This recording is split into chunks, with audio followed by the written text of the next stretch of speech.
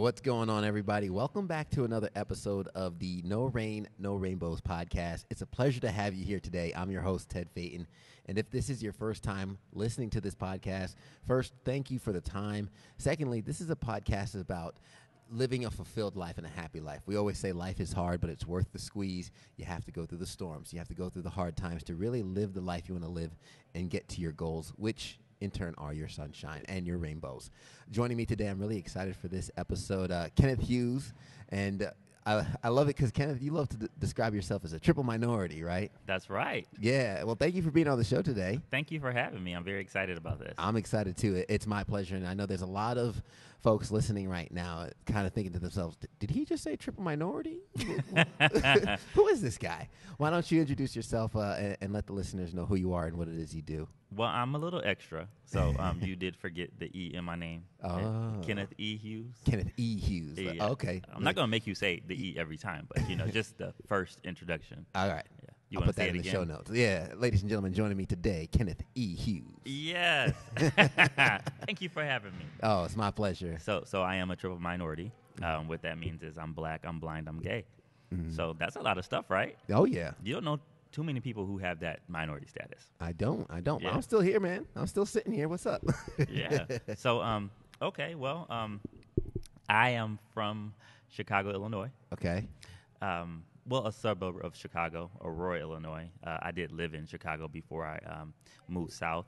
I do stand-up comedian in the upstate area. I produce comedy shows. My production company is called 2020 Productions. Mm-hmm. I currently have a show called Slice of Funny. Okay. At a pizza place called Todaro Pizza. I do a show in Clemson called Clemson Comedy Night at the Clemson Area African American Museum. That was a lot. I know. I'm sorry. Yeah. CAM for short. I like or it. CAAM. So, a little more about myself. With all of these disability titles, I am blind. I lost my eyesight due to a retinal disorder called RP, retinitis pigmentosa. A lot of people can't say that. I'll allow you to say RP. It is something you're born with. However, I did not know I was born with it. Well, if you want to kind of maybe unpack that, let's jump into, I guess, how that came about, if you don't mind. I don't. Yeah.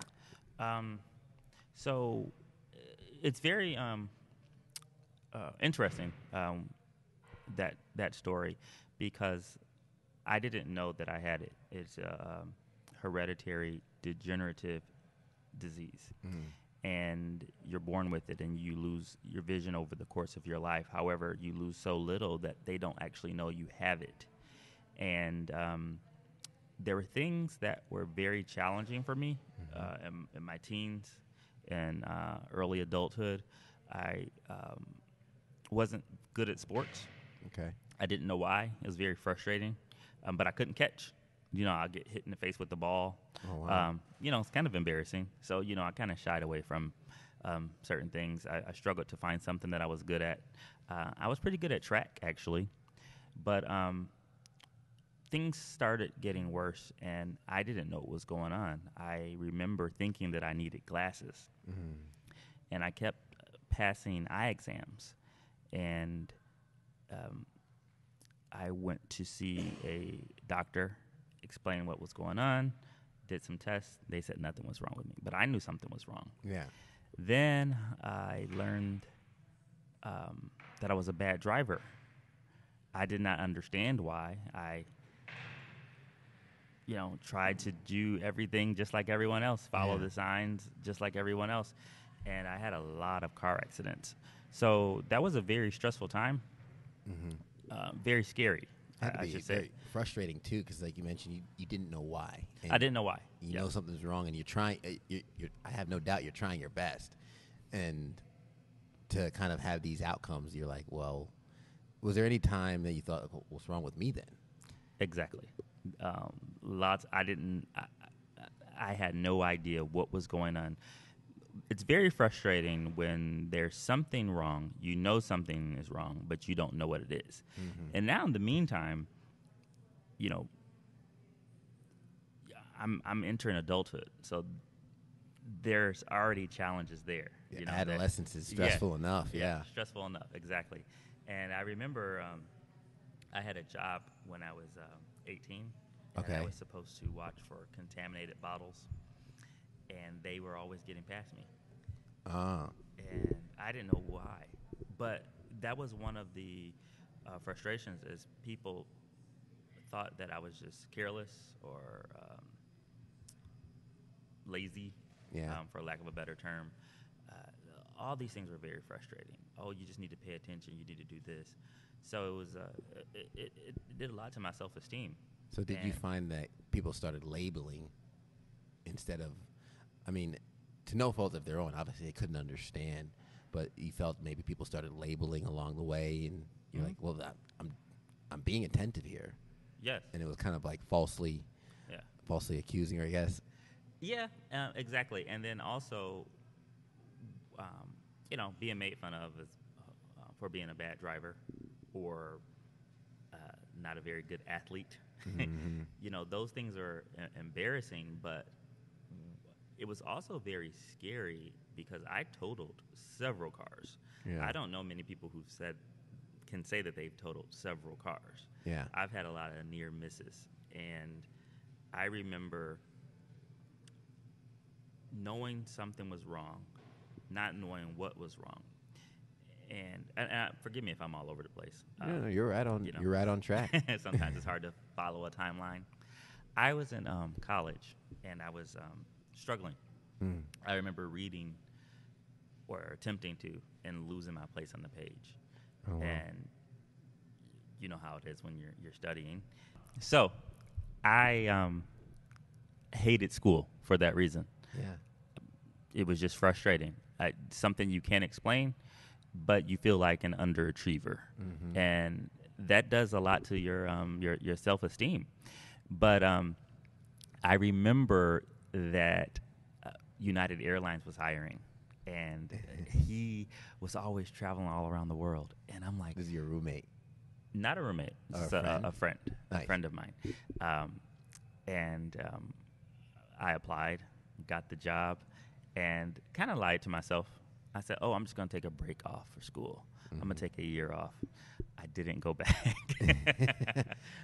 I hear you. But what's so funny, the reason why I brought up that job was because it led me to find out what was happening. So I passed the interview. There was they had an open house, about 60 people. Then they select about 15 people for a second interview.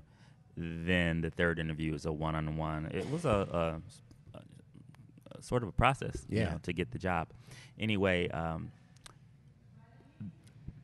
before we started, we had to go through a physical.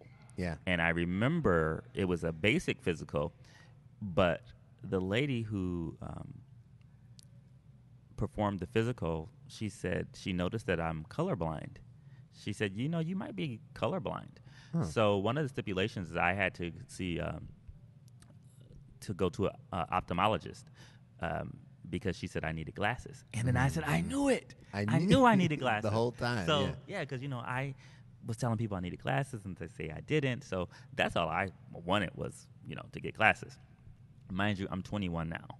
So the doctor said that he saw something on my retina that he could not explain. There was some discoloration, and he referred me to a specialist. What's your thought process when you hear that? Because, imagine you're going for your dream job now, American Airlines, or you want to fly all over the world, and you almost get a little validation, like, maybe you should go get glasses. You're like, thank you, that's what I need, and you're walking in to potentially get your fix, right? This is gonna fix me, and then they say, I see something I can't explain. You gotta go to a specialist. What's going through your mind here at 21? Well, because I'm only 21, it wasn't the most responsible thing. You wanted that fix or that Band-Aid, like, I just needed glasses. Yeah. So that visual aid was what I needed. I just wanted the job, and I wanted glasses, and I didn't take the other information all that serious because I just thought in my young mind, well, this is all I needed was glasses. I don't want to see a specialist. I didn't I didn't know the importance in that at that time. I was just going through the motions to get the job that I wanted. So now I have glasses. Now I have the job, and it was fun. It was a lot of fun. I got based in Philadelphia right out of training, and I was there for a year. And then I wanted international flying, and our Philadelphia base, it was only domestic. So I transferred to San Francisco after a year. Nice. And my whole goal was to travel the world and live in as many places as I could. And real short, when I was working at United Airlines, you had to stay in one particular base for 6 months. If another base opened, then you can transfer there. So that was my goal. So after 3 moves in a short period of time, I got over that really quickly. I was going to say, hey, it takes 6 months to get settled. Yeah, and then once you're comfortable, it's time to move again, huh? Yes, and then after living in California, it was so expensive. I'm thinking, like, where do the regular people live? Like, so that's how I ended up going back to Chicago. I was like, okay, I'm over that. Yeah. But so in the meantime, now I'm going through things of having to explain why I have glasses on and they're not working. So that did not correct anything, and still very frustrated, and still very embarrassed. So many different emotions. I for lack of a better term, I can say that it was not only frustrating but embarrassing, because now I have glasses on, and they don't appear to be doing anything. Yeah. And I talk about feeling inadequate or being deemed careless or reckless, and when I really got serious was when I went through a railroad track, and the arm came down. Wow. Smacked the windshield. I was just driving, jamming the music, and bam. The scary part about that is I don't know how close I was to the train. Oh, my God. I don't know. I didn't see the railroad arm coming down. I just drove right through. That scared the life out of me. Oh, I can imagine. So now I'm developing bad nerves, and I'm not ever gonna make light of this, but there are certain things that happened after that I'm not proud of. But I hit a elderly woman crossing the street that did something to me, and I hit a little girl.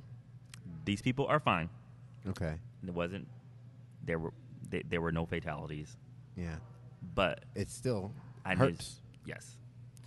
Not only that, it was scary, and it wasn't just about me anymore. I didn't want to hurt another person.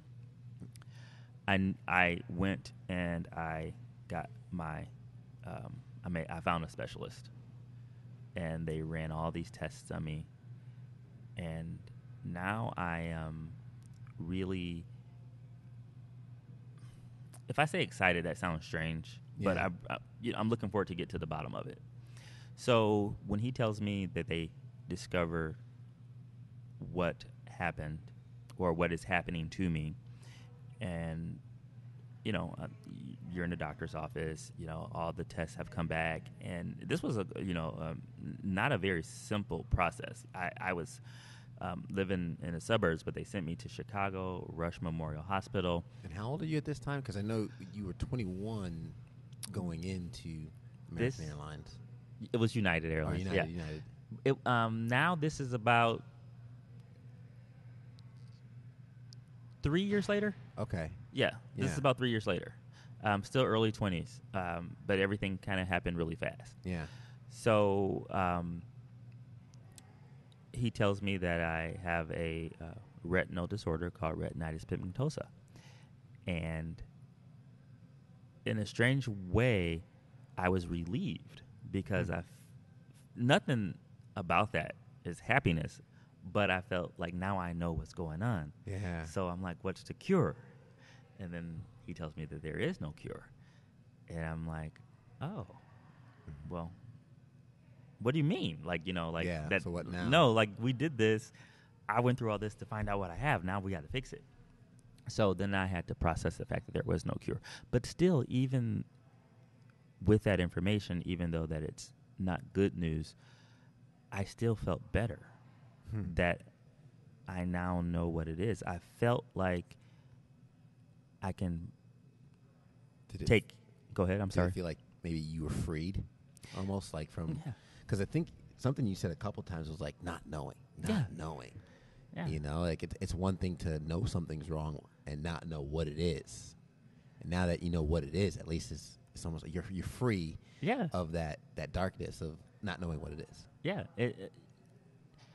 It was, I always say, like, it made it easier for me to take care of myself, to protect myself, because, mind you, up until this point, all the 20, however many years of my life, I think I'm about 23 at this point, I've been trying to do everything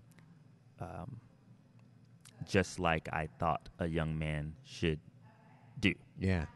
And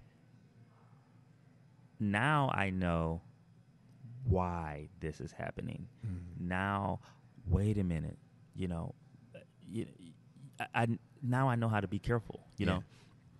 So what were the following steps after your acceptance into it, and I guess heading into not just your acceptance to thriving in terms of everything you've started now? Well, the process was first being more aware. Being more aware. At that time, I found out that I had RP, but I wasn't considered legally blind at that point. I just have the diagnosis. Okay. And I stopped doing certain things the same way. Eventually I stopped driving at night, and that was a hard time to get other people to understand what's going on with me, because people don't know. When you tell somebody something, they don't understand if it doesn't affect them directly. And when it comes to visual disabilities, people don't understand what that means. They think you're supposed to look a certain way. Well, obviously, I don't feed that satisfaction. So I say, you know what, I can't drive at night. Oh, yes, you can. It's fine. You're just putting on. That was another thing that I had to go through. People thought I just liked attention. Oh, man, really? Like, why would you pretend? Like, I know you're a sex symbol and everything, but I need to clarify that. I love attention. Yeah. I did not create a retinal disorder to feed that attention. Yeah, I agree. So it got to the point where I could no longer drive. Yeah. And I was waiting for the doctor to tell me when that was. Just how we do. I was waiting for that day where the doctor tells me, you know what, you can't drive anymore. That didn't happen. I stopped driving on my own. Again, it wasn't just about me. I didn't want to hurt another person. Yeah. I told you some of those examples where, I still feel really bad just talking about them. Yeah. I remember the last day I drove, fall, around this time, 2006, I was going to go visit my mother. I put the dogs in the car, and I couldn't make any left turns. Wow. So I drove all around the city until I finally got back home. And it was a scary time. Yeah. And I don't talk about this that often to people, but I developed anxiety, which I learned later that that's common for people who lose their eyesight. But those were some pretty anxious times, dealing with things like that. So a couple of years after that, struggling at work, I didn't know. It was very similar to the fact of, when is it no longer safe for me to drive a vehicle? No one told me that. So now I'm at work thinking like, well, I just got to do my job the best that I can. And I was, I'm not going to say concealing it, but it was just not something I just talk about. Oh, I'm losing my vision, by the way. I'm not going to be able to work here anymore. Yeah. So there was certain incidences at work, and I was really anxious about emergency training. We had to have something called RET, recurring emergency training, once a year. I was always afraid of failing that, like not seeing something. Yeah. The thing with RP, obviously, you can tell that I still have vision. And one of the things is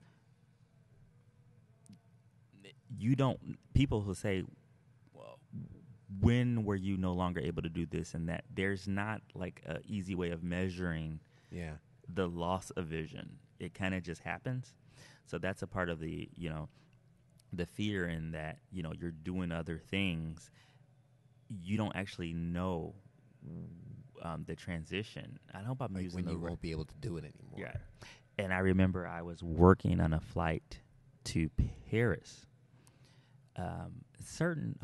A few of my closest friends knew what I was dealing with. And I said, you know what, I'm not going to be able to work here that much longer. I think it's really getting bad. But I didn't talk about it with a lot of people. And I was flying with a friend, and it was, when you do the international flights, they're longer. They turn out the lights. People go to sleep. Yeah. And that was always very uncomfortable for me. I hated doing services in the dark. And oftentimes flight attendants will like you to turn off all the lights because they want people to go to sleep. Yeah. And I would always lobby to at least leave the lights on until the service is over. Well, I ended up burning a lady with hot coffee. Oh, no. And I'm like, okay, I think it's time. Yeah. I had an appointment to see my specialist, and then that's when he told me, you know what, you are actually legally blind now. And it was just like in the past. I knew it. I knew something was going on because, that struggle that we're always going back to. Yeah. All those uncomfortable, challenging situations. So, I don't know how far we're going to, delve off into this. Sure. I mean, we could talk about the transition from leaving the job to finding comedy. Oh, okay. Because, I mean, I think it's a good point. Kind of like shifting the mood a little bit, right? Okay. Because I mean, Kenneth, you've been through a storm. We just got through this storm. Let's start talking about the rainbows of finding comedy and kind of building 2020 productions and everything you've been working towards now. Yeah, we talked about the rain. Let's talk about the rainbow. Yeah, because hey, it's okay to get wet. Because the rainbow's always there and the sun's going to dry us off, right? Yeah. I'm a talker. I love it. So am I. Can't you tell I have a podcast? Yeah, there you go. So I am now living in South Carolina with my partner and our dogs. Nice. And I'm in the house a lot. You've met me fairly recently, but you can obviously tell that I'm a very social person. Absolutely. So being in the house was just difficult. I felt like I needed an outlet. And I lived in cities that were larger than this where I can get out and move out about, the transit system is very accessible. And when I moved to Greenville, it was a little different. The city is not that walkable. And I felt like I needed an outlet. And, I'm always doing silly things. I like to make people laugh. I like to entertain. So I would create videos and send them to friends and family. They pretend that it's burdensome, but they love it. They still open it, right? Yes, exactly. And, I'm a silly person. I felt like I needed a comedic outlet. Yeah. And I Googled Greenville comedy. And then that's how I found Alchemy Comedy Theater. Mm-hmm. Are you familiar with them? I am. Yeah, I have many friends that are still there. They do improv, and I took Great class. show. Yeah. I love the improv show. It's a lot of fun. Yeah. I studied there, took improv classes. I didn't know what I was doing. I just jumped in head first. I remember the first day of class. I for some reason I thought it was going to be more of. I didn't realize it was going to be so. Hands-on right away. I just thought we were going to be sitting there listening to a lecture, just learning about improv. Had no idea. Yeah. And then I remember having to get up and perform day one. I'm thinking oh my God, if I could see, I probably would have left, but I couldn't find the exit. Yeah. So I'm I'm trapped. So anyway, it worked out. It was good for me. Nice. So I loved it. And doing improv, I remember at Alchemy Comedy Theater. Alchemy Comedy Theater. They perform downtown at Coffee Underground, and in the same theater on a different night, there's an open mic called No Expectations. Okay. And I was talking to some of the other students, and we dared each other to do it. It was about six of us. That's how it starts, right? Yeah. It starts with a dare, like, oh, you won't do it. It was about 6 of us. 2 of us showed up. Wow. I was going to chicken out. I'm like, no, I can't do this. A friend of mine did not let me back down. We went a couple doors down to Ink and Ivy, had a couple of shots. Yeah. A little liquid courage. But that's an accountability partner, right? Oh, yeah. He said, if you don't do this, you'll never live with yourself. He made it really extra and dramatic. It was just like, this is your one shot. It's like, but he's serious. He was really serious. He made me do it. And I got up there, and right when I got my first applause line, I knew that there was no turning back. Yeah. I was like, oh, man, this is what I want. As nervous as I was, it's like an addiction. I loved it. It's like I love doing stand-up comedy. When it ended, I couldn't wait until the next week to come back. Yeah. See, your friend was right. He said, "This is do or die. This is your shot." And I'm really grateful to him for it. Can I say his name? Yeah. His name's Eric Neerman. Okay. Eric, you out there? Good job, homie. Shout out to Eric. Next time you buying me shots. That's awesome. And you've been on many stages since. Yeah. So I started doing open mics. Yeah. Started going there week after week. Like I said, I enjoyed improv. Mm-hmm. And many of my friends still do it. I love seeing them perform. And occasionally I will perform with them. But I felt very passionate about stand-up. I felt like I found the outlet that I needed. And I remember asking a lot of the guys, because you see a lot of familiar faces. Some of the people show up week after week, and, you become friends with them. So I'm like, okay, what's next? They were like, oh, you keep doing open mics. And I'm like, well, then what do we do? Yeah. They're like, well, go to Comedy Zone. They have open mic. So we start doing that. Then what? Well, maybe somebody will see you and put you in a show. And I'm like, well, how often does that happen? Mm-hmm. And they were like, not too often. Right. So then I'm like, well, what if I start doing my own shows? I love it. So that's how I came to 2020 Productions. You know what I love about that? I love the fact that you're looking for the next thing, and then what, Because I think a lot of people they get comfortable and they get complacent, and with no pun intended, they don't see the dream, they don't see what's next, right? And it's just like they're like, oh well, we keep doing stand-ups. You're like, no, there has to be something. And then when you realize they're like, oh, this doesn't happen often, you're like, well, why don't we just create it ourselves?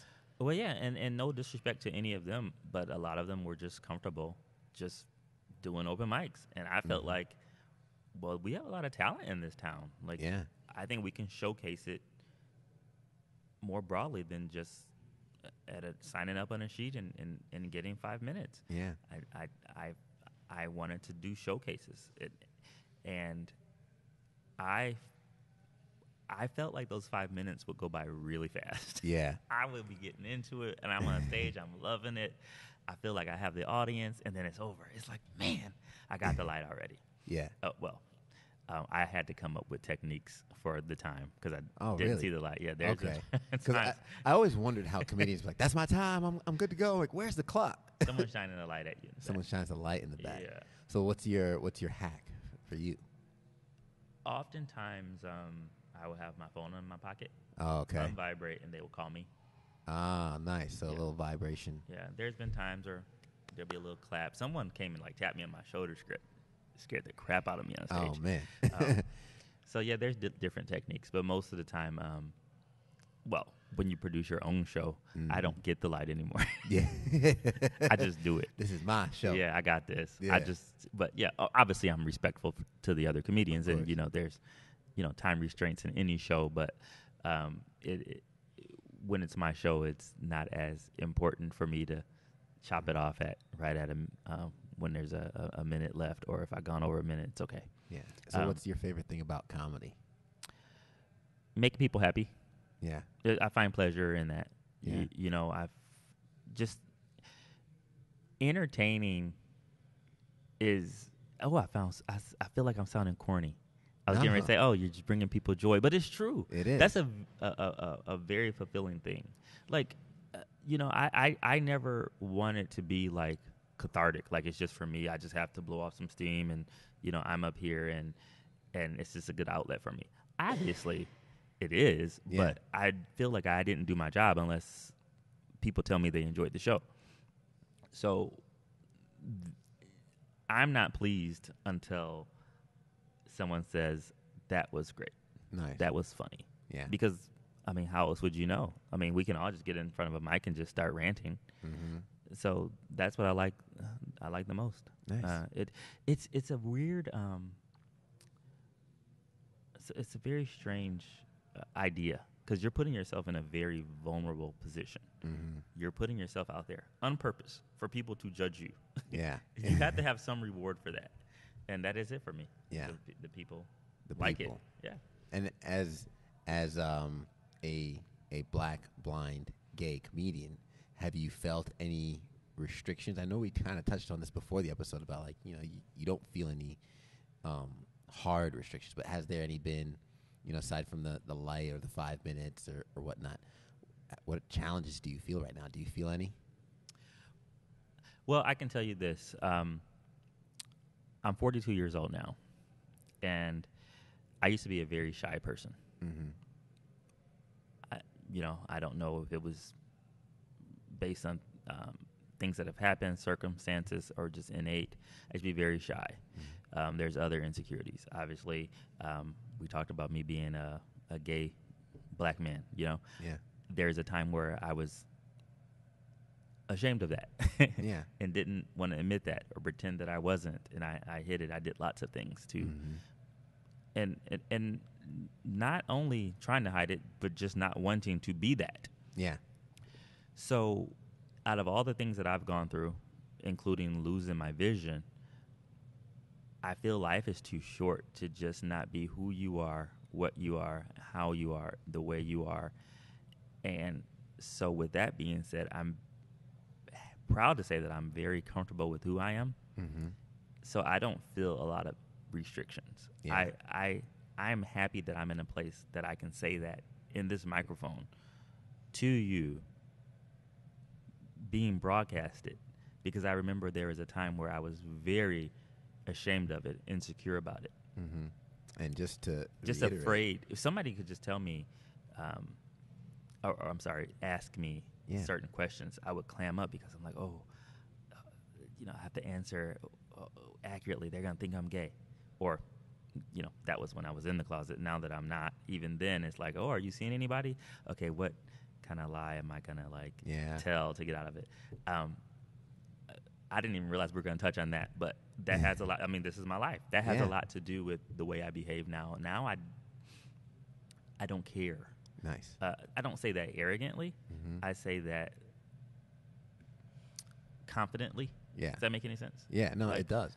Like, I appreciate that I'm here. I'm happy that I'm here. I feel like I don't have any time to waste. You know what I love about your story, and as I've listened from the beginning, when you know something's wrong, and I wrote some of these down because you mentioned like people saying they say things that make you feel inadequate, mm-hmm. reckless, careless, and and obviously we joke about it. Yeah, triple minority, or not even good, not good enough. Not good enough. Why can't he catch? Yeah. Why can't he hoop? And as a black man, he can't play basketball. He can't dribble. It's like something's wrong with me. Come on, man. Yeah. But all those labels they throw at you, right? Yeah. And coming to this point of the interview, I love what you just said, because that was your symbolic shaking it all off for the listeners at home. Everything that people have said, everything that people might have thrown, and along the way, one of the frustrations when you said you don't know, so like, what is wrong with me? All that was thrown at you, you shook it off, and quite frankly, it's not like, no, I'm not a gay, black, blind comedian. I am Kenneth E. Hughes, sex symbol.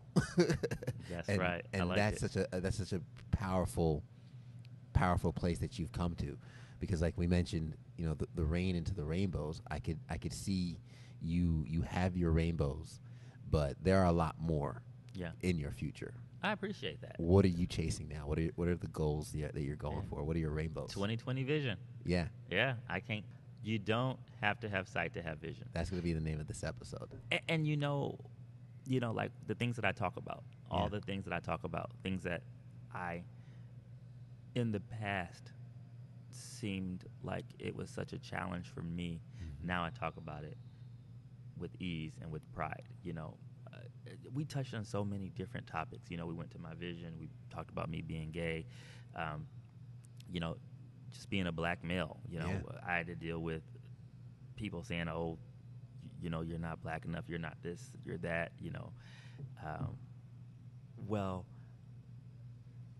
So I talk about everything that I talk about on stage.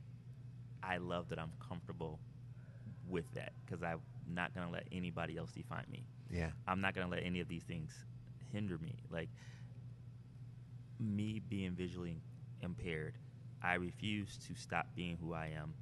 I refuse to stop being social. Mm-hmm. I love to sing, even though I don't have a great voice. I enjoy it. I love to dance. I love to entertain. And I just refuse to slow down. And I feel like I'm, in essence, accelerating. Yeah. Like, I don't have any time to waste. Keep speeding up. Keep speeding up. Well, Kenneth, how can folks find you, connect with you, catch one of your shows? What's the best way for them to follow you? I am on Facebook. Mm-hmm. My handle is 20/20 Productions. Mm-hmm. I am on Instagram. Nice. As 20/20 Productions SC. Nice. I had to have the slash there because they just put 2020. It's not me. Yeah. I don't know if I had to be that specific, but that's how. I put all the links in the show notes and everything too, okay. So folks can have the link straight to it. Yes. So. On 2020 Productions, Facebook 20 Productions SC, Instagram 20 Productions. I'm sorry, 2020 Productions on Twitter. Nice. Yeah, I'm having a good time.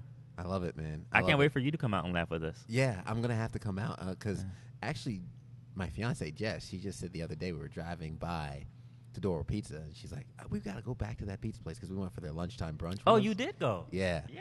And it was delicious. And she's like, we got to go back to that pizza place. And I was like, baby, let's wait till there's a comedy show. Oh, yeah. So we're going to have to take you up on that here in the next can I talk couple to you months. a little bit about Todoro Pizza? Yeah. Okay. So my friend, his family owns that restaurant. Yeah. They're from New Jersey, right? They're from New Jersey. Oh, yeah. Great people. You're from the East Coast, right? Yeah, Northeast? New York, Long Island. Okay, Long Island. All right. Well, Christopher does, Christopher Todaro. Yeah. I met him doing improv at Alchemy Comedy Theater. Oh, wow. Yeah. And I begged him to do stand-up with me. Like, dude, because he's hilarious. I'm like, you need to do stand-up. So his segue to doing stand-up was hosting my shows. So I considered him my comedic partner. Mm-hmm. And he had a Todaro Pizza in Clemson that he opened up about 8 years ago. So he opened one downtown Greenville with his brother. And I was doing shows around Greenville already.